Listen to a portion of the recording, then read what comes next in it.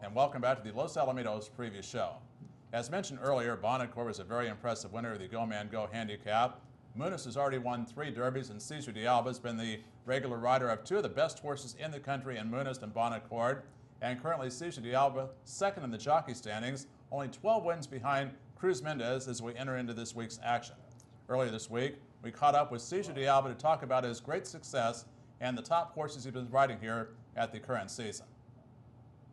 Well, since July 1st of this year, no quarter horse jockey at Los Alamitos has won more races than our guest today, Cesar Alba. 32 victories, Cesar, a winning percentage of 27%.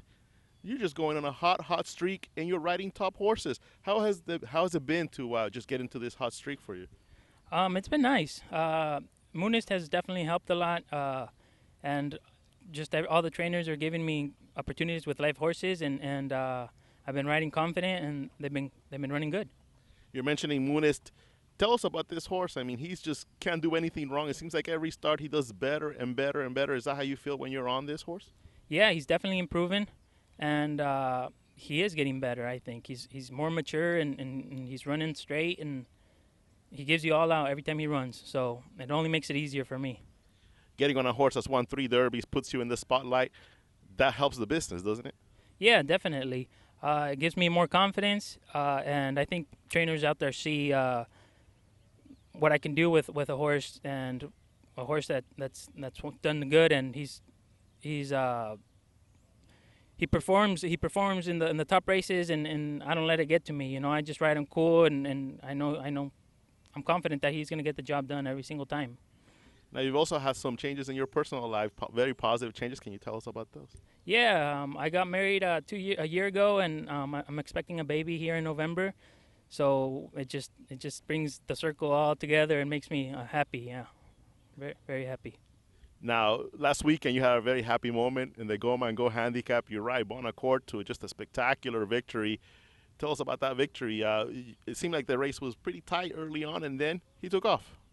Yeah, he got bumped away from there, and it was just like that. I mean, he got bumped, he got a little trouble. I straightened him out, and he was just gone. I mean, once I saw that we were in front of Last to Fire, and all I didn't see anybody there, I just figured they weren't going to catch me, and it was all over.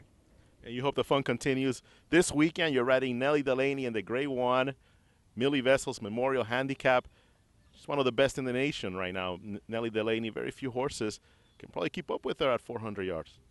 Yeah, you know what? Juan was telling me that she's probably just as good or better than Bonacore, so it gives me even more confidence coming into the race.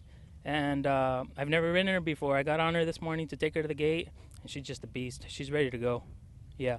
Well, again, the best of luck to jockey Cesar Alba. You know, and Cruz Mendez continues to be atop the standings, but this could get interesting. As hot as Alba is right now, he's only 12 behind Cruz Mendez. Well, 12 could be maybe, 8 by next weekend, maybe 6. But this guy, I mean, he could do no wrong. Muniz, and even he won on Bonacore. So this rider is now riding the top horses here. Well, he's riding on the top of his game right now. It's going to be a good race. I still have to maybe give Cruz Mendez a slight advantage because he's been our leading jockey. But the way Alba's been riding at a high percent, we certainly have to respect the kind of success he's having right now.